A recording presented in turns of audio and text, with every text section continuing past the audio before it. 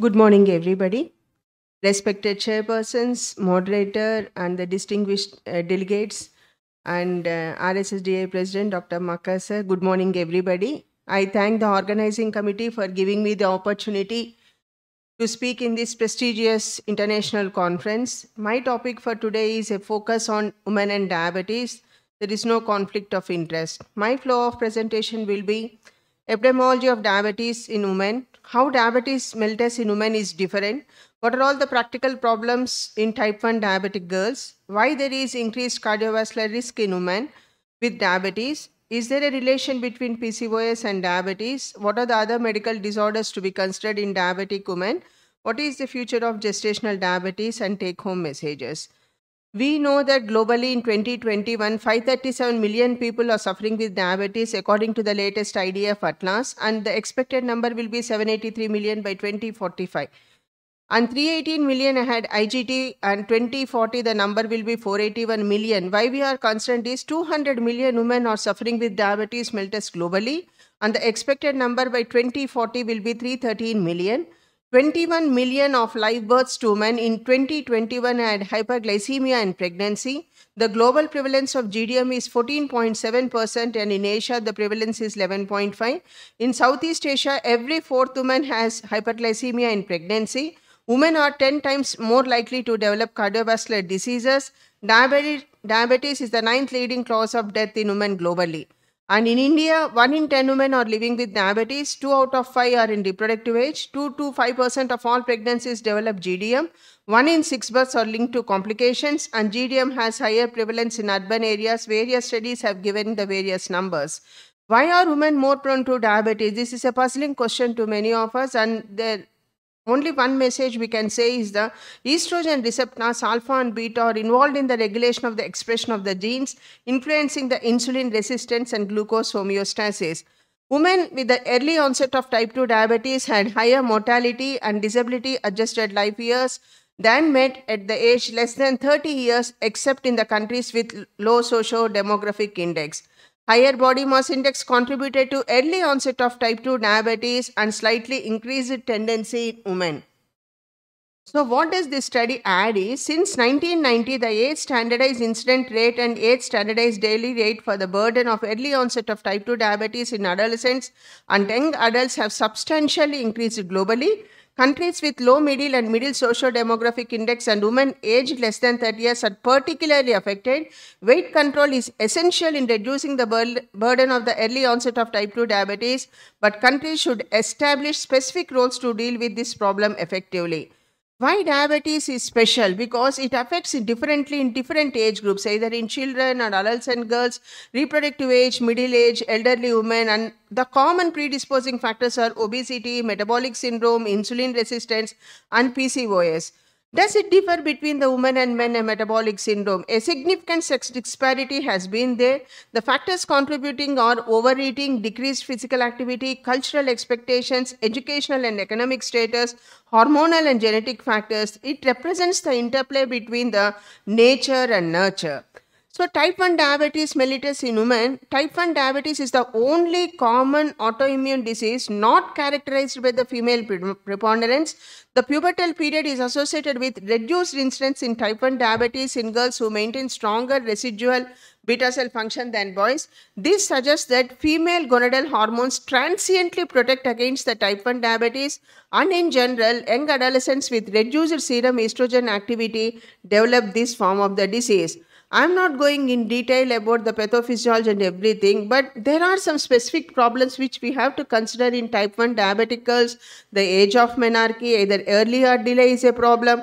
Associated thyroid dysfunction, hyper and hypothyroidism, urogenital infections in young girls is a main cause of concern, and retinopathy, hyperglycemic emergencies, and nutritional aspects in various socio-economic strata is an important thing to be considered.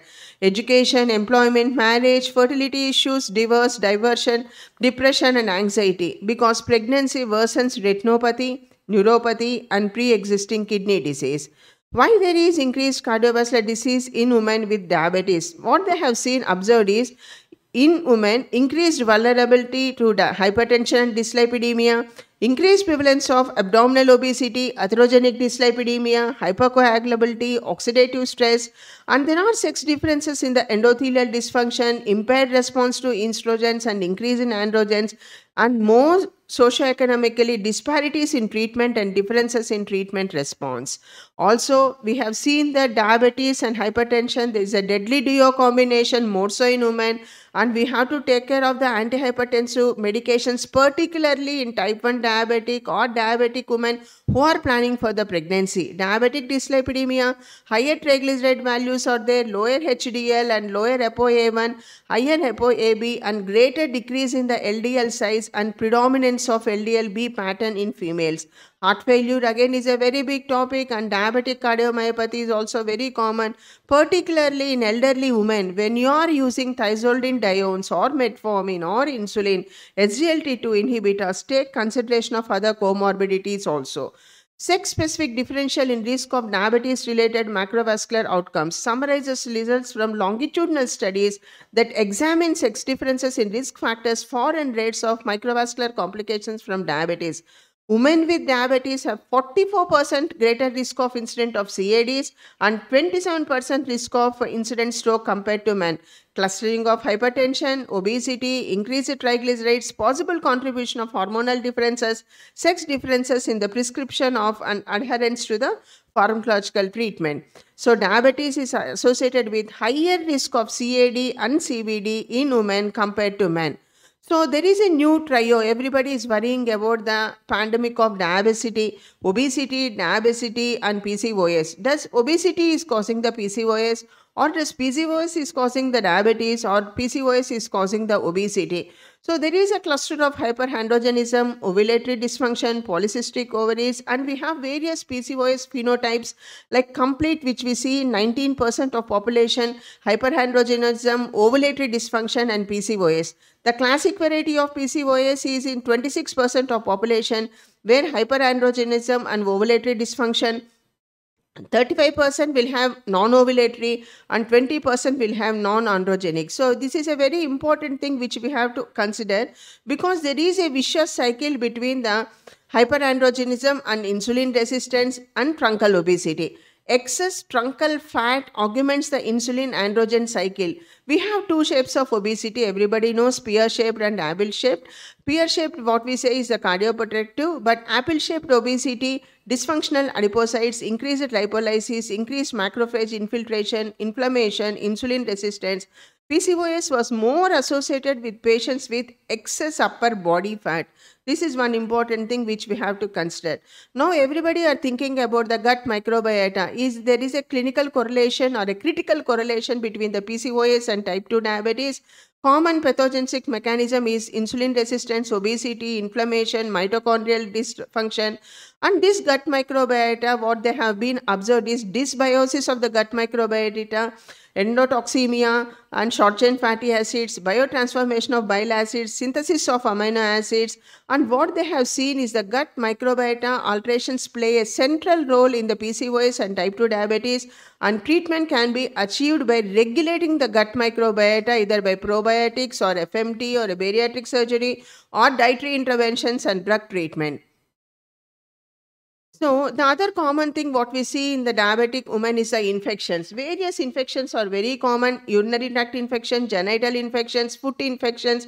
Because of SGLT2 inhibitors, increased risk of urogenital infections, foot infections specifically because of our toe ring and anklet injuries, periodontal infections, the most neglected part, and the skin infections, various varieties we see in our regular practice.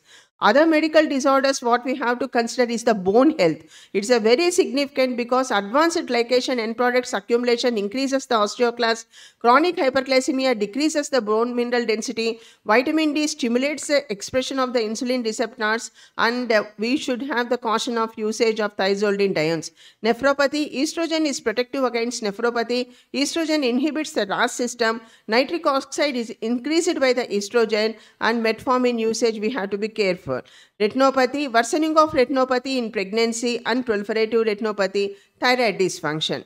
Neuropathy, women with neuropathy are at risk of pregnancy-related complications like hyperemesis, gastroparesis, hyperglycemia, unawareness, orthostatic hypotension, syncope, urinary retention are very common. Cardiovascular adjustments to pregnancy may be impaired in women with diabetic neuropathy, B12 deficiency with metformin usage, sleep disturbances, OSA, dementia is very, very common. Cognitive dysfunction is also a very important thing. Risk of cerebrovascular accidents is more in diabetic women. Other common diseases is the anemia. Obesity decreases the iron release. Erythropoietin deficiency is also common. B12 deficiency is common. Thyroid disorders are related to the anemia, and non-alcoholic fatty liver disease. Autoimmune diseases, depression, menopause, HRT, sexual health, risk of cancers. These are all the things which we have to consider for a diabetic woman, because we see increased risk of CA, breast, ovary, endometrium, pancreas, kidney, colon, liver. I want to emphasize only one important thing which is affecting the regular life of a diabetic woman is the screen time and digital time. It's more injurious than smoking, alcohol and drug abuse, which we have to consider in the preventive care. So I am not going in detail about the GDM. So one important thing is pre-gestational diabetes cases are increasing rather than the gestational diabetes. Type 1, type 2 diabetic becoming pregnant, pre-existing diabetic. Now the new another concept which we have to consider is the gestational glucose intolerance, another new term. Transgenerational transmission, gestational programming, because in the pathophysiology of GDM we have the new varieties of pathophysiological changes which we have to consider. Fetal handling of the maternal glucose, fetal glucose steal phenomena are very important because increased glycemia, increased insulinemia, low-grade chronic inflammation, increased oxidative stress influence the intrauterine environment, resulting in diabetic embryopathy. We see many anatomical malformations, neurodegenerative disorders, and delayed neurocognitive development. So, maternal obesity, gestational weight gain, in utero overnutrition, epigenetic changes, altered physiology, increased risk of obesity, diabetes, CVD in offspring, intergenerational effects we have to consider, because dysregulation of long non-coding RNA is happening. So, early life conditioning in utero is very, very important to prevent the metabolic diseases in future. So, various articles substantiate this, the weight gain, adverse pregnancy outcomes and future metabolic syndrome. And the another new topic is the early gestational diabetes mellitus. There is a systematic reviews which we have to consider, and this is a very important because heterogeneity in the prevalence of early gestational diabetes, intrapartum, postpartum ill effects of the mother and offspring we have to see. So what is the future? Future is we have to think of the NCD risk. Women and diabetes is not only the gestational diabetes. Women and diabetes is not only the reproductive age. We have to consider the NCD risk in the mother, in the first offspring. We have to track the trajectory, because diabetes in girls and women have unique challenges, gender-specific roles and socio-economic inequalities exposing them to poor nutrition and physical inactivity. In developing countries, women face multiple barriers in accessing cost-effective diabetes mellitus prevention programs. Female gender is key to diabetes prevention. Gestational diabetes is mother of all non-communicable diseases. Universal screening of GDM is possible with all other criteria what we can do. So, women make up to more than half the population, yet clinical trials don't often reflect that. More studies on women and sex differences are needed. Women tend to have various contributing risk factors with strong associations to diabetes, but still remain underrepresented population. Women with diabetes get treated less acutely than men. Need for an action to personalize treatment and make policies which provides a holistic care for the female fraternity. Being a woman who has diabetes can pose a challenge, but with our support, she can meet the challenge. So, prevention of diabetes starts from in utero, and we have to focus on the fetus for the future generations. So, what we have to do is we have to request all the prestigious associations like RSSDA and Diabetes India. We have the definite specific, age-specific, gender-specific guidelines and regulations to modify and to modulate the treatment practical problems, particularly not only the type 1 diabetic children, but elderly diabetic women, particularly in the elderly age, geriatric age and menopause. Thank you very much for giving me this opportunity and for your patient hearing.